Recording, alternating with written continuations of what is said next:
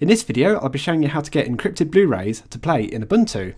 Actually, I'm not just showing you, I'm providing you the script as well to be able to just run it and get an easy install out of it.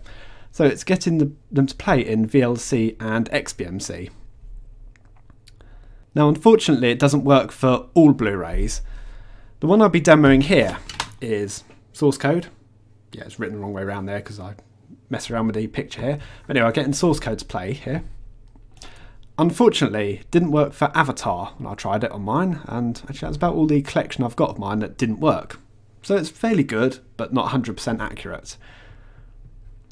Anyway, let's just demo this working in VirtualBox. Kali Linux this time. I don't seem to have a version of Ubuntu to hand. Anyway, what we need to type in is wget paste.debian.net/download/5249. That's the download of the script. Then type in bash 5249. Encrypted Blu-rays set up for VLC and XBMC. Do you want to add the repository to install latest version of VLC? Yes or no? This is optional as the Ubuntu provided version of VLC works with Blu-rays. So no, you don't have to do that. I'm merely providing you the choice if you want a newer version of VLC. So no, I'm not going to this time. This will work with Ubuntu 12.04, 12.10 and 13.04 and the derivatives such as Zorin and Mint. For other Linux distros, you'll have to edit the script to suit your package manager. You'll only be able to play the Blu-rays, not transcode them. For a transcoder, you might want to try something like make mkv, but you have to pay for that one. And that's it. As you can see, the keysdb file is down. Right, encrypted Blu-ray player setup complete. You may need to reboot to make changes take effect.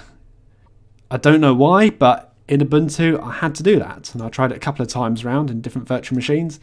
Same each time, I had to reboot. Then to get it to play, I'll open up VLC.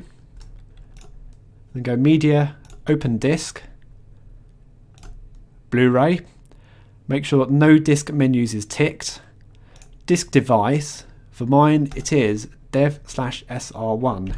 If you're not sure where your Blu-ray drive is, type in disks, highlight it off the list there, and it will show you the device location, dev/sr1 for mine. Play.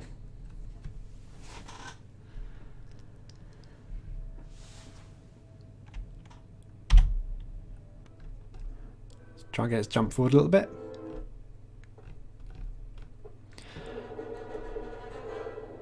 So that's how you get encrypted Blu-rays to play in Ubuntu. Oh, by the way, the drive that I bought was one of these, the Light-On BD-ROM drive that was pretty cheap. I picked it off Amazon for £28, and it seems absolutely fine. It was plug and play, and it runs pretty quiet and powers down when it should. So thanks for watching. See you later.